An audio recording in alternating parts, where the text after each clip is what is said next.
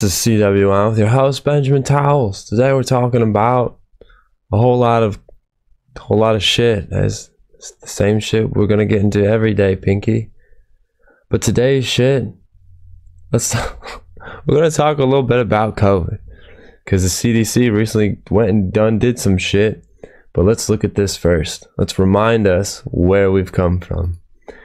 Jason Alexander, also known as George from Seinfeld, who hasn't literally done shit since Seinfeld. Jerry Seinfeld hasn't done shit either, but he's done arguably more.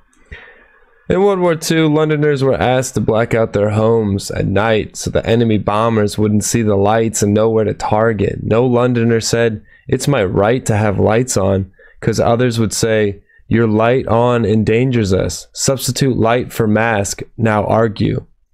So the first thing that I have an issue with is now argue. Are you just trying to get people to argue? What's your goal, Jason? Are you upset that nobody talks about you anymore? So you think if you can get a bunch of people to hate on each other and fuel a discussion in your thread, then somehow that'll make you seem relevant? It's not a good look, Jason. It's not a good look. I mean, just think about it. This is probably, in my mind at least, this is the most relevant thing you've ever done since I was young and would get home from school and be like, what is this shitty show? When are they going to put on the good shows? Seinfeld has its creative moments. I just wasn't into it. I was probably too young.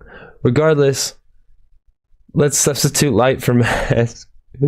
I don't know, maybe in a crazy scheme to be an effective military, the Nazis had radar or maps or some shit and could actually tell where London was without people having their lights on. Maybe. Just maybe. I don't know, maybe. Also, substitute light for mask. So here's an entire article written by, the government and the CDC talking about the efficacy of masks. But, I guess go fuck that, right? Because we don't give a fuck. It's never been about actually acknowledging the truth or acknowledging reality. It really seems like the entire world all just bent the knee and played along with this masquerade so that the Democratic Party could get Donald Trump out of office. It's almost as if the Democratic Party got hijacked by a bunch of globalists. Why else would this be such a worldwide bullshit? Regardless, though, the CDC backtracks on warning that coronavirus is airborne. Is the CDC doing this? The agency's unusual reversal comes as the country prepares for flu season and cooler weather that will likely drive many people to spend more time indoors. CDC backtracks on warning. CDC backtracks on how COVID is spread, raising fears of confusion. CDC removes guidelines saying coronavirus can spread from tiny air particles. How the fuck can you do this? How can you get away with it, CDC? How dare you? Because what's going to happen? Or you want to know what's not going to happen? Nobody's going to apologize to all of the conspiracy theorists who predicted this shit from the get-go. That they're slowly going to use it back and pretend like, no, we didn't actually say that. That was you. We just asked you guys if you'd wear the mask. We didn't force anybody to. It's just a bunch of gobbledygook nonsense. I live in Texas. Everybody's going to bars and restaurants. The mask is such a minor formality. Only supreme cunts will stop you and tell you, hey, what the fuck? But it's literally like you'd have to go into a giant, maybe like a Walmart or Target. But even they'll have masks there that you can take. I was stopped from going into one time because I had my t-shirt with me and they wouldn't accept my t-shirt. So I had to go back, and I brought back a plague mask that I had for Halloween. I wore that, and that was acceptable. But not a t-shirt. Heaven forbid. But then a week later, I went back to the same Target, and they had free masks for everybody. So I don't know. It's retarded. It's stupid. What do you think's gonna happen? Are we going to hold people accountable for this shit? I think we should. I think the lockdown fucked over a lot of people. A lot more people than any systemic racism ever did. Now, don't quote me on that. You could get me canceled. But yeah, I'm not saying anything crazy. I'm only saying what the CDC is saying. What the CDC has said. And I'll link to it.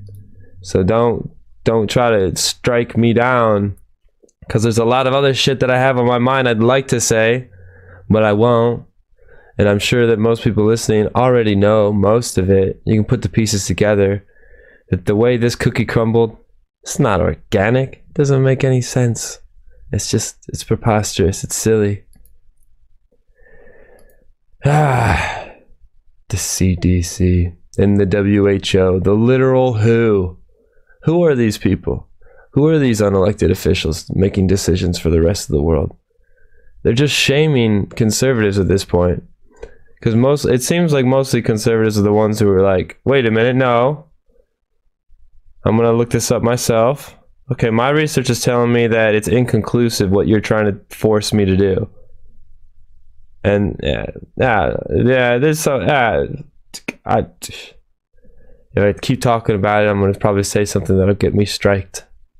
I don't want to get striked on YouTube. If only you would just give everybody a YouTube channel and then threaten them with a strike, that'd be a lot more effective at controlling the population, maybe. Yeah.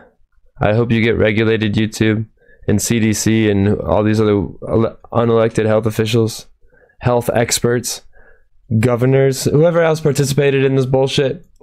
I hope you're held accountable. I really do. Because fuck you. You guys knew what the fuck this was. You took advantage of it. At best, you just took advantage of a situation. And at worst, you were complicit in spreading fear and fear-mongering. So suck my dick, health experts. And that wraps up today's little segment on the CDC and Clown World News. If you support this type of independent investigative journalism, you can check out the description below. Lots of ways you can support. Much love to all those who do. Shout out DBZ. Shout out Al Hayes. Shout out Angela. There's more. There's so many more. I'm going to maybe write a song about everybody who's supported me in the past. Thank you so much. Dion Jones helped me kind of create this whole idea. So take everything you hear with a grain of salt. Be a good person. Stay vigilant. Call your mom. Peace.